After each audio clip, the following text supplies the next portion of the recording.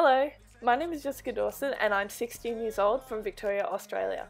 I have a 15.3 hand-high warm blood named Allegro and we are currently competing EVA 80 centimetres. I have been training him since he was green from another trainer and he has been moving up the levels very well. Allegro has a huge personality. He loves people and loves to jump, which is what makes him such a good eventer. When I bought him in early 2017, it took a while for me to start working with him as I had some confidence issues from my previous horse and I had some time constraints from boarding school.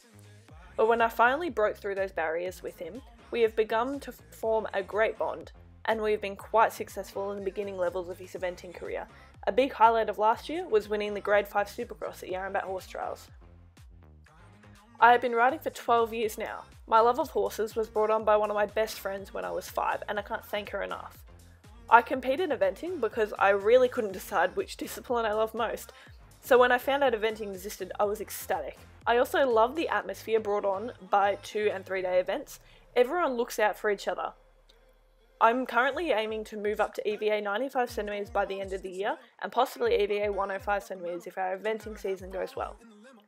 We would love to be sponsored by the AEI. Winning this sponsorship would mean the world to me as I think it's important not to just ride horses, but to also be adequately educated in owning, riding and looking after them. Hence why I also think your Certificate 3 in horsemanship is truly a great one. It would assist my goals as it would grant me motivation to strive and not be afraid to achieve my goals. I think moving out of your comfort zone is something a lot of riders struggle with at some point in their career. So I'd love to inspire other riders, younger or older, to follow their goals and aspirations in hopes of breaking boundaries and achieving their ultimate goals and dreams.